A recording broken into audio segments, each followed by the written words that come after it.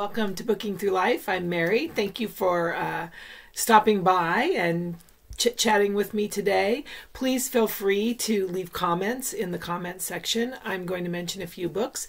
If you've read any of them, please let me know, and let me know how your March is going. So let's talk books. This is going to be my March check-in number one. Hopefully I'll have more than one. Last month I tried to have a check-in every week or so, and I only had one, and then I had my wrap-up.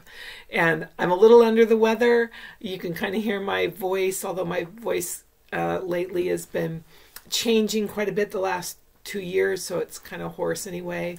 But I've had a little scratchy throat and a little cough. Not COVID, but just enough to kind of keep me, not up to my normal standard. And having to stay home so I don't spread it around. So without further ado, let's chat books. So the first book I read was Welcome to the Ice Cube by Blair Braverman. And I was really looking forward to this book. It's set in Norway. She's an American, and she goes and tries her hand at living in the north in Norway. And she also does a couple of years, at least in the winter, on a glacier in Juneau, Alaska, where she's with a sled dog tour and mushing sled dogs. And I really thought it was going to be about her adventures, but it was not about her adventures. It was more about, it says here, let me read this first, chasing fear and finding home in the great white north. And so she isn't chasing her fear of being in the cold or being in a very remote place or being on this glacier or having these different adventures. It was a fear that she acquired, or I want to really say acquired. I don't really know how to say it delicately. So just before we go any further, I will say that this may trigger you. There is some triggering things in here, and there will be a little bit of spoilers. But I don't want to really talk about this book too long. So when she's probably around 15, she's in the 10th grade. In the United States, she goes over to Norway as an exchange student, and the father of the host family is very intimidating to her. She does not feel safe, and he does some things that are inappropriate, and even like putting snow down her shirt and kind of touching in places he should not be touching. And she's young, and she's not quite sure, like, she's kind of wrestling with what, is she imagining this? Is this really, is this just like a cultural thing? So she's really not sure what to do. And yeah, so that's very unfortunate. And then, so she's left having this kind of, as you would expect, not great feelings towards being in Norway, but she wants to go back. And she just meets a lot of quirky people, and a lot of what she documents is how they respond to her in a sexualized way. And when she's in Alaska, she has a boyfriend, and he does some things I would categorize it one way. She does not call it that, but yeah, it's not a feel-good book. It's not really about her adventures. It's kind of about this wounding that she has, this trauma that she has, and how she goes about healing from it, I guess. Although, yeah, I don't want to put any kind of it's her story, so I don't really want to have a judgment on it or anything, except to say that it just wasn't my type of a book. I didn't enjoy reading it. I read far more than I probably wished I would have. I read almost to the end, and then I was just like, you know what, I'm done with this. So I really feel like if you're watching my channel, you probably this is probably not going to be a book for you. But maybe I'm wrong. So I DNF'd that book. Then things looked up after that. So then I read my March Mystery Madness book, which is Heirs and Graces by Rhys Bowen. It's the 7th in her Royal Spinus series. And I was really glad to get back into this. This may be my only mystery book for March. Although I have some things I might shuffle around my TBR list. We'll just kind of see. I'm kind of going to let myself mood read a little bit more and not stick to my TBR. So in this book, we meet up with Georgiana again. She's 35th now in line to the throne because her brother had a baby in the last book. And this time, before we get started on this actual story, there was one little funny line that I thought. So the book starts out, she's staying with her mom. And her mom's a little bit of a kind of a flaky woman, likes to have a lot of different love affairs. It's not really the mom type, but she wants, and she was an actress, and she wants to write her memoirs. So Georgie is trying to type for her. And so she says, Mummy was full of enthusiasm. She bought me a sturdy Underwood typewriter, and I had made some progress at mastering it, reaching a typing speed of several words per minute without getting my fingers trapped in the keys. So I just thought that was funny. She's happy at just several words per minute and not getting stuck in the keys. Anyway, I just read that. I thought it was funny. So then the mom kind of decides that her life is too scandalous and she doesn't want to say all those things. So she ends up going back to her, not her husband, but the man that she's kind of living with, and some German guy. And then the Queen Mary, who is Georgiana's cousin, asks her to come over because Georgiana has done some favors for the Queen before.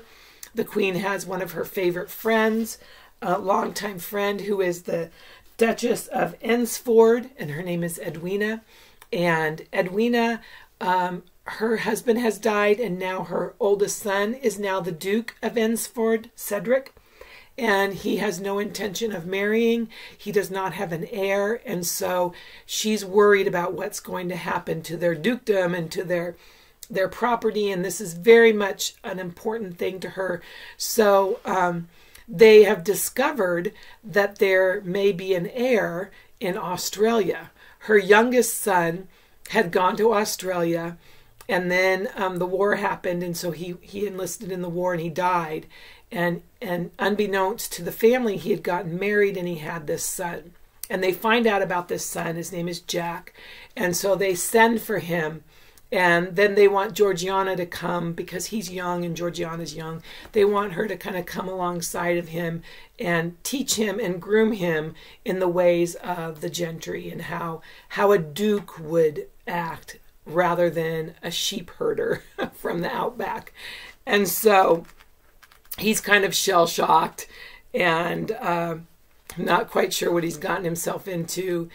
And lo and behold, the Duke ends up with Jack's knife in his back. So, and nobody really likes the Duke. So who did it? I will have to say that she kept me guessing on this one. I've kind of guessed on the other ones. She gave enough of a hint that you could figure out who the murderer was. This one here, I didn't guess. So it was quite a surprise. It was quite a surprise who the murderer was. And yeah, I really enjoyed it. It was a good book. So my March Mystery Madness is a hit, even if that's the only book I read. Now, the next book I finished, I started in January, and I was buddy reading it with my mom, and we were reading about 3 chapters at a time, and then we were talking and discussing it, and we finished it yesterday. We talked about it this morning, and we absolutely loved it. I think Jane Eyre may be my favorite heroine now. She is just perfection. She's an angel, or she's divine. I just think that the way she loves Rochester is just yeah, it's otherworldly. It's just absolute perfection. And the whole thing was just really good. And the one thing we were kind of grumping about was the very end, and how she, Jane Eyre, gives a very nice tribute to St. John, who my mom and I did not like him at all. And we thought Jane was way too gracious with her ending of him. But I may do a big, just a video on just Jane Eyre. I may have it out for Victober, or I may just have it out sooner than that. But I really want to get my thoughts together and plan it all out so it's a little more cohesive than some of my videos are, where I just kind of ramble. Anyway, it was because it was just so good. So those are the books that I finished for this month.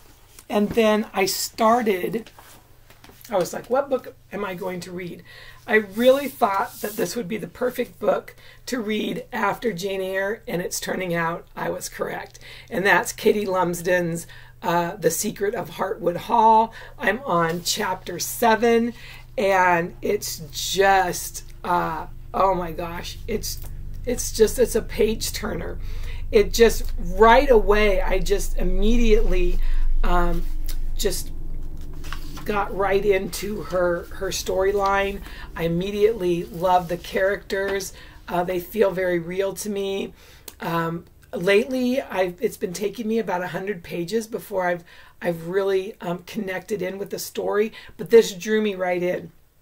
And so I'm going to read you. So it's even before the story starts, there's just the narrator does a little kind of thinking back about Hartwood Hall. And so I'm just going to read you that first little couple of lines. It's just the first sentence. When I think of Hartwood Hall, there are moments that come back to me again and again, moments that stain me, that cling like ink to my skin. Oh, it's a little gothic. It's a little Jane Eyre-ish. It kind of had a little bit of Jamaica Inn feels to me, and I just read that one. So it's right where I'm at right now. And I love it because one of the things that I'm really liking about it is her chapters are quite short. So you can really just, oh, I've only got 10 minutes or I've only got 5 minutes. I can squeeze in a chapter. But they're really, really good. The characters are really rich so far. And she really keeps you guessing, even now, on like what's going on with the main character. I just forgot her name. How did I do that? Mrs. Lennox. How did I just forget her name? But anyway, yeah, there's a little bit of a mystery going on with her, what happened between her and her husband. And yeah, I think it's going to be a good one. I think it just might be Jane Eyre was 5 stars, so I think it might be my second 5-star for the year. So, yay. Anyway, let me know what you're reading, how your March is going. That's it for me for right now. I'm looking forward to what else is going to come up on my TBR and my reading for this month. I'm really excited about it. And that's about it. So I hope all your books are good books. Oh, I might even do something on location soon, because you know what? Last week it snowed. This week we have like spring flowers everywhere. One of our mountains that is known for the wildflowers is in full bloom. So I might want to get out there and show you how kind of crazy it can be here in Arizona. Anyway, until then, I will talk to you later. Bye.